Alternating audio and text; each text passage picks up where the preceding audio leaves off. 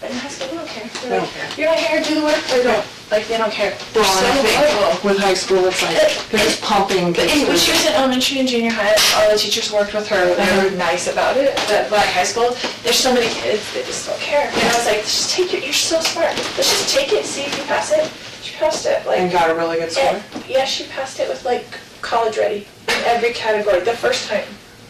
Well, and now she can do what she wants, so. Exactly. She's better off that way. Mm-hmm. Okay. I know Lori's your first name, right? Yeah. L-A-U-R? L-O-R-I. Okay. And then what's your last name? Vallow. V-A-L-L-O-W. And your date of birth? And your phone number?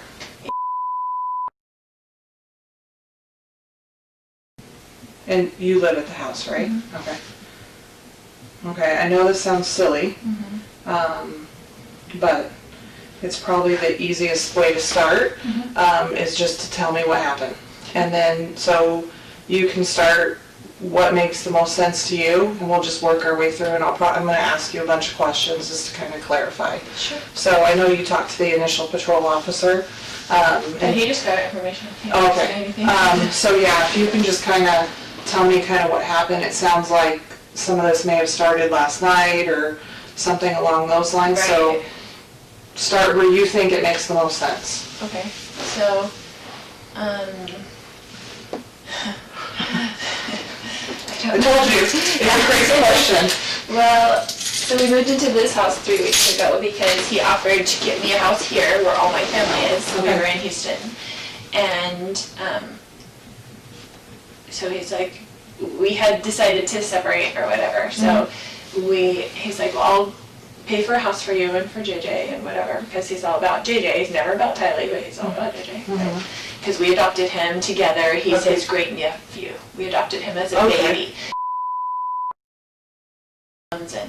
And so we adopted him as a baby, and so we've been raising him together. And he travels all the time for business, so he's used to just going back and forth. So he's always gone like Monday through Friday. So he came when we first moved in and brought me stuff from Houston, like a U-Haul. And then he hasn't been back. But it's all these threats on my phone all the time, you know, like whatever, all these things. And then he told me... What kind of threats? Just...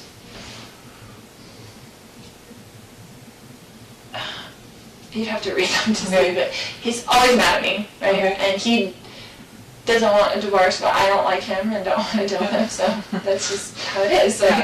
So we married for 14 years, we dealt with it for 14 years, of him being horrible to her. Like, he gets in huge fights with her, yeah, a lot of things. But anyway, so he said, I'm coming Wednesday night, all of a sudden. I want to see JJ, and I told him, I said, I will never keep JJ from you. You can come see whenever you want to, come take him to school, whatever, like, I'm not going to do that.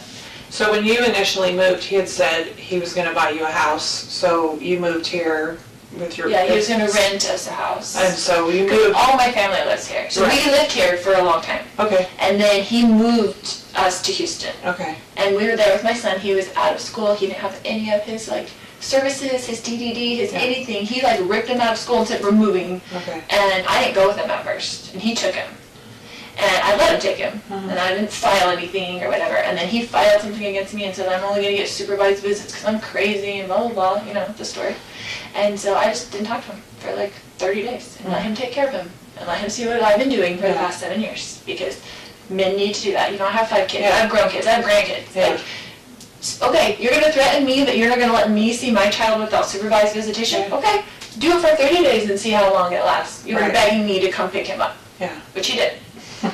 It's just like, come back and blah, blah, blah. So I moved in with them to Houston for the family, you know, and Tylee went with me. We drove to Houston from here and left all our family and all his support, all my son's support, like his cousins, everything.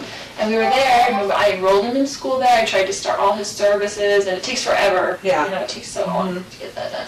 There's no easy transferring. There's anything. no easy transfer. You start from the beginning. It's a totally new thing. Yeah. And he didn't do any of it in those 30 days. So he just has gone without services, without even applying. And I'm like, do you even realize? Because he didn't ever do it in the first place. I did it.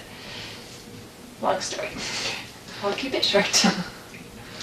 He hasn't been here in a couple weeks since we moved in. Okay. He came, He was very nasty when he was there, but he travels for business. So he went back to the Houston house, Okay. and he's like, I'm coming on Wednesday night, and I'm going to come pick up JJ and take him to school Thursday, pick him up Thursday, take him Friday, whatever. And I said, Casey wanted to come to the house, and I said, you can't come stay at this house because you can't get along with Tylee. She's a minor, she has to live here. Yeah. So, because he gets in huge fights up there, Okay. and she hates him. And so I'm like, you can't stay at the house, so I will book you a hotel, because he stays in hotels all the time because he travels for business, and the business pays for it, right? Uh-huh. So I said, I will book you a hotel nearby. What does he do? He works with teachers in their retirement plans, but he goes to them, but there's he mostly works in California, Okay. no matter where we live. And we Okay. lived in Hawaii, he'd work in California, he'd work in Texas, he has like books of business in different areas, and so he just goes wherever. Okay. It kind of just gives him freedom that he doesn't have to stay home every day and take care of special needs Yeah. children. It's like an excuse, right? So I've done that myself for the past 7 years anyway. And I was a single mom before I married him with my 2 kids, Yeah. and he had 2 kids. We got married, tried to make a family, you Yeah. know how it goes. Anyway. So he said he was coming last night. I said, well, you can't stay at this house because you can't get along with Tylee. I'll get you a hotel and you can come play with JJ. But he goes to school all day. Yeah. I got him back into his school. His services, I met with the DDD yesterday, and they finally are getting his services back. But we're paying $125 a day to have him back at school because he's so out of his routine. He's been a nightmare on the floor, kicking stuff, hitting stuff, walls. Like, he just ripped him out of his life. Yeah. So, anyway, just how he is because he only thinks about himself. So. He says, come in and get JJ, and JJ's like, I don't want Dad, because he knows Dad took him away, so he was freaking out, right? So I didn't tell him he was even coming, like Dad's going to come take you to school or anything. So he didn't bother me last night, which I was surprised. I was expecting kind of an ambush for him to kind of like come over or be just mean and say, it's my house, I'm on the lease, I'm going to stay here, kind of thing. Because that's kind of his macho attitude. And so he came this morning, I was getting JJ ready. So he got in last night, but he wasn't at the house last night? Yeah, I didn't hear from him, except for he texted me and said, I'll be there at 7:30 to pick up JJ. Okay. And I was like, okay, that was good, because I didn't hear from him. And then he came over in the morning, and he's like banging on the door. I'm like, oh great, here we go, you know. And I was just going to be nice, I'm just going to be nice as possible, and I had JJ stuff all ready for school. So, do you remember about what time he got there? He said he'd be there at 7:30, but it was more like 7:40-ish or 7:35, I don't know. Okay. But I remember thinking, looking at the clock, and he wasn't there at 7:30, and he's usually Mr. On Punctual. time. Yes. So I was like, okay. And then JJ was like, oh, Dad. And then he was like, Mommy, and like ran to me and like holding me. He's like, you're not taking me to school. And I was like, it's okay, Daddy can just drive you to school. It's not a big deal. You know, just trying to make it whatever. Calm. Yeah, calm. And then he was just being real smirky and real like jerky, you know, to me. And I was like ignoring him, whatever. And so he was like, Did your brother lives there with you? no, Okay. he had stayed with me last night because I was worried he was going to come over and cause trouble with me. Okay. And just wanted someone else there, like my brother there, because I trust my brother. And it's been a long story. Like, I had to go live at my brother's when he took JJ, and, you know, he's just been difficult. So, anyway. So I got JJ's stuff ready, and he was like, well, and he's like this about timing. He's like, I'm leaving in 20 minutes, because it's like 15 minutes to the school, and like you can't get there early, they don't open the gates until 8:20 or something like that.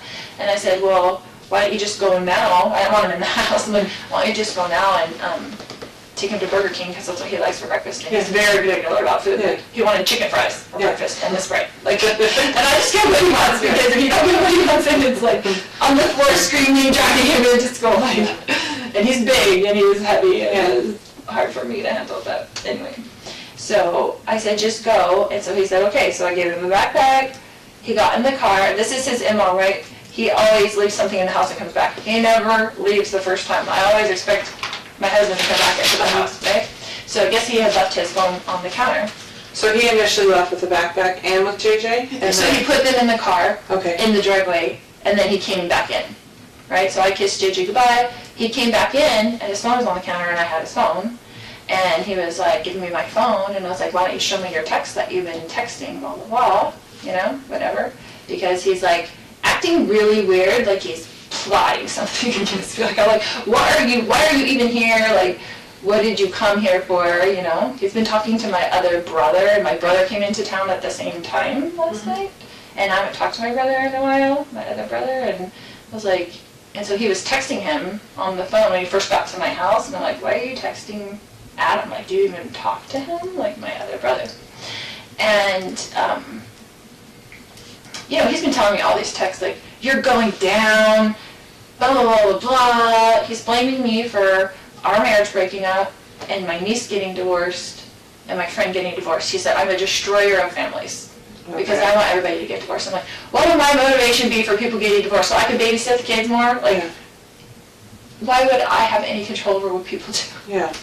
So it's just very odd. But anyway, he goes nuts. He's gone nuts on us a lot of times. Tyler and I have had to leave with JJ over the years probably 5 times and just stay in a hotel for 2 days because he goes nuts. Like, you don't know what's going to set him off. Like, whatever. And she's mad at me for always, like, going back. But we had JJ and he's special needs, and it's really hard. Like, it's even hard to take care of it by yourself. So when you say he goes nuts, that can mean a lot of different things. Right. So goes nuts like yelling and screaming. Yeah, goes yelling nuts and screaming. Like breaking like, things. Yes. Goes nuts like physical violence. He's never really, besides like grabbing us and pushing us, but not like punching us or something. But with Tylee, he has gotten physical. Okay. Before, and with my grown son. Like physical how? Like got into a physical fist fight with my son when he was 16. Okay.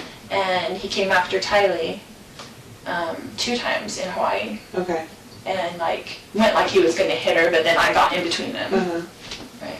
How old was she when that happened? Probably 13 and 14. Okay. So this morning he comes back in and... He comes back in, I wouldn't give him his phone. He was screaming at me to give him his phone. He was very worried about whatever was on his text that he did not want me to see. And so I was just holding it there, and he was screaming at me. And I was kind of walking towards around the house with it, so he couldn't get it. He's like reaching for it and stuff like that. And so Tylee came out of her room upset, and she had a bat. And she told him to leave her mother alone, like, right? So she was really, whatever, and he's screaming at her, don't you hit me with that bat, blah, blah, blah, blah. And then my brother heard all the commotion because he was in there in bed, and so he came out into the main room, and I guess whatever. What's your brother's name? Alex. Alex, okay. And then he just started, he was screaming, and he was super upset, and whatever, and he's yelling at Tylee, don't you hit me with that bat, and blah, blah, blah. And so Tylee, I guess, I don't know, she swung at him. I guess whatever. What's your brother's name? Alex. Alex, okay. And then he just started, he was screaming, and he was super upset, and whatever, and he's yelling at Tylee, don't you hit me with that bat, and blah, blah, blah. And so Tylee, I guess, I don't know, she swung at him or what, but he like grabbed the bat from Tylee and then went to like hit Tylee with the bat. It was, and I was right there, they were right there, and my brother grabbed him from behind, like just to stop him from hitting Tylee. You go like this, like he grabbed him like... Yeah, from behind, like just kind of to pull him back. And then they got into the thing, and he's hitting him with the bat, and they're on the ground, like grappling around or whatever. And then, I mean, it was all and he quickly. And he hit your brother with the bat while they were grappling and stuff? Yeah, yes, he was hitting him with the bat, like swinging the bat, you know, back and forth, and they were kind of like on the ground, and I was like freaking out trying to go around, knowing JJ was in the car, right? And so then he got up and he had the bat like this towards me, and I was going around the other side to try to just get out of his range where he couldn't hit me. And then I had told Tylee, because she was on the ground, because after he took the bat from her, she fell back. And so I told her, I was like, go get in the car with JJ. Like, I don't want JJ coming in to the house, or, and I wanted her out of the way. I wanted the kids out of the way of whatever this fight was going to be. And then, do you remember what your husband or your brother were saying or yelling during all of this? If they were at all? Just kind of, get off me, ow, or whatever, you know, whatever. They were like, don't talk to my niece that way, whatever. Like, it was, I don't remember specifics, but they were kind of both they were kind of in the heat of it. I don't think there was many words that I remember. So Tylee goes outside. Yeah, she was outside. And then what happened? Then they got up from that, and my brother had like stepped back, I guess, and then Charles was coming with me at the back, yelling at me to give him his phone still, because I had it in my hand. It was all really quickly. And then when I went around kind of in the circle, then my brother was there. When you said when you were going around and he was coming at you with the bat, how was he holding the bat? Just like that, like backwards, almost in one arm. Like he was swinging it backwards? He would have done like he would have swung it backwards at me, not frontwards. Okay, yeah. He was a professional baseball player. Okay. So it wasn't a good idea for Tyler to get out of that. Probably not the. I mean, he played semi-pro. Yeah. And he was, But, yeah, and then I was kind of turned around, and we were all right there in that room, except for the kids had been outside by that time, and I heard the gunshot. And so you heard the shot? Did you actually see the shot, or did you just hear it? I had gone around to the kitchen to get away from him, and so back around. So I don't know if you went in the house. I didn't, so I'm like a little bit of a disadvantage. Yeah, so I didn't see the shot. I heard it, and then I came back around and I saw that he was on the ground. Okay. And was freaking out. Yeah. And so I was just freaking out, and it just went into mom mode. I'm like, I've got to go to get JJ to school. I've got to get to the kids. I just felt like I got to get to the kids. And so I just went outside and to see if they were in there okay. I didn't want them coming back in the house when all that was going on. And got JJ in the car, and he was trying to come in. And Tylee was like looking at me with like the crazy eyes, like what just happened. And I told her to get in the car and we're going to take JJ to school. And I just left. When you came back in and you saw him on the ground, where was your brother? Did you see him where he was at? Yeah, he was right in front of him. Okay. Like it all happened very quickly. I feel like I was there because I was right there, and like a second later, like I just went around the kitchen to get away from him. Did your brother say anything to you at all? Do you remember? No, we were both just in shock. Okay. Like it was just I didn't say anything. I went out with the kids just to check on them first, and I was going to come back in maybe, but I didn't. I was like, I just have to get him to school and call the police, come back, whatever. Did anybody say did you or your brother say anything at some point about calling the police or calling 911? Do you remember?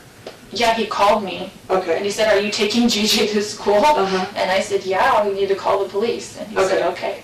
Okay. So he called you when you didn't come back inside, basically? Right. Because I was like in the car for a minute, and then I was like, what do I do? And I didn't want JJ to go inside, and I didn't know what to do, and Tylee was freaking out. I was trying to get them away from the scene. Understandable. And you may not know this, so, because I know you heard the shot, do you know at what point your brother had the gun? Do you know if he had it when they got in their first fight, or did he have to go get it, or do you know that at all? I don't know. Okay. I don't know.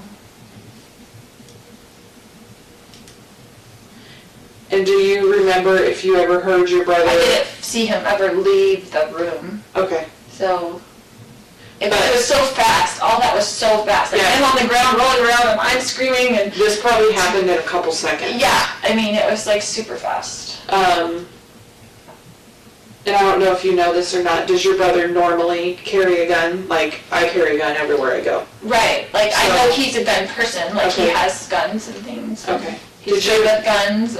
Did you know that he had one with him?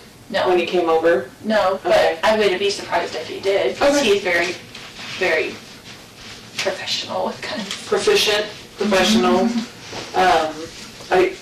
Responsible is usually a good word. Right, responsible with guns. And then, do you remember if at any time So you were trying to get away from him, Right. and you heard the shot. Prior to the shot, do you remember at any point hearing your husband or your brother saying anything to either of them? No.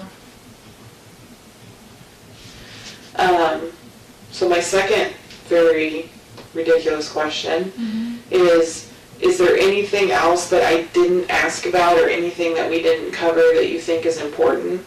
I always ask that just because I wasn't there, and so we're going through something that happened a super small amount of time. Yes. Can I So, step? yeah, go for it. Just thinking. Mm-hmm.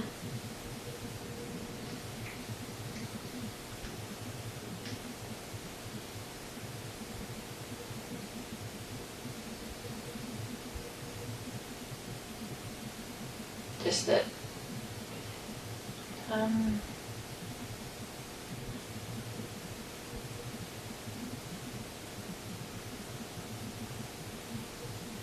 He was just so angry, like super scary.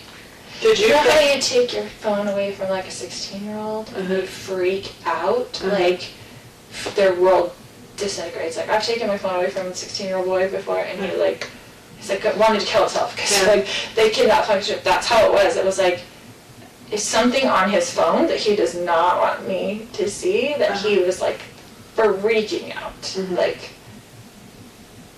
to the point where I thought he would hit me in the back of the head to get the phone. Okay. So you thought, and I don't want to put words in your mouth, but you thought it was possible that he was going to hurt you. Absolutely, he was going to hurt me and Tylee. Okay. Not JJ, he would never hurt JJ. Okay. And he hurt my brother. Like, he was going, like, ballistic about, it was bad. Okay. I'm going to go talk to her real quick. Okay. And then if, obviously, you know, we'll be here for a little bit, hopefully not too much longer. But if you think of anything or there's anything that kind of pops in your head or something else that we didn't cover, obviously. So I'm going to go talk to her for just a little bit, and then I'll kind of come back and check with you, and then we'll kind of go from there. So I know my partner's talking to your brother over in one of the other interview rooms. So we're going to just try to get, you know, as much done as we can and go from there. Okay. Okay? And then, is there anybody that you need to call or anything, or you want to wait a little bit? I don't know what I would say. And wait a little bit, we'll see. I don't know what I would say. And if you want to, you can think about it. So we do have victim services that work within the police department. They're right over here. They're not cops, they're civilians. And they do, Jessica, who was out there with the fire department, so they're kind of our crisis response. They come right away.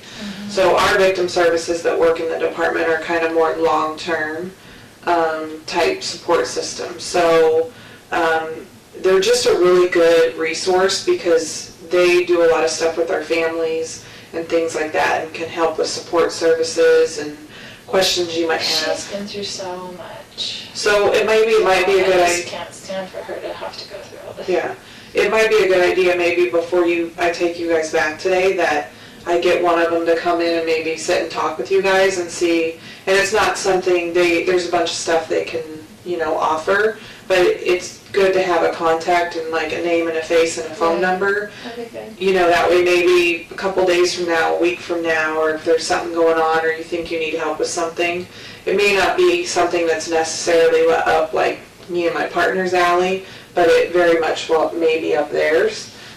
So I'd like for you to meet one of them before we leave. That way, hopefully if there's something that they can help you and your daughter with, they can, or even JJ or whatever else. Right.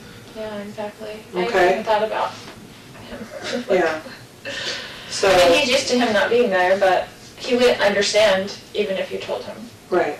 Like, that somebody passed away, he doesn't understand what that means. Well, I mean, it's hard at 7 to understand that anyway. That's true, but with him he just doesn't, which is Yeah. probably better because he doesn't comprehend things, but I don't know, it's just, yeah, it's a lot to think about. Yeah. So let me go find one of them, and then we'll make sure that you guys get to meet with them before you leave, because that might be something very helpful for you guys. And I'm going to go speak with your daughter for just a little bit, and we'll kind of go from there. Okay. Okay? And if you need anything, let me know, okay? Okay.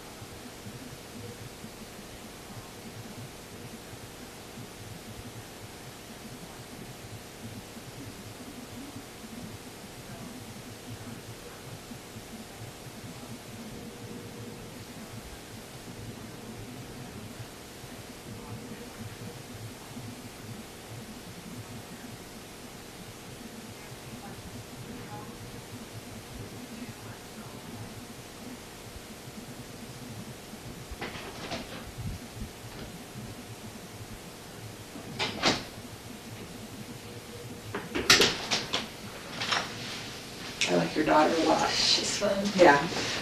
So one of the victim services, Denise, is here. So I kind of told her just a little bit of what happened. So if you're good with it, I'm going to have her come over and I'm going to introduce her to you guys so you guys can talk for a little bit, which kind of works well too because I need to run over to where my partner's at and just talk to him a little bit. That way you guys will have a little bit, hopefully, extra support if you need it. So I'm going to go grab Denise real fast and then introduce you guys. Okay? Great.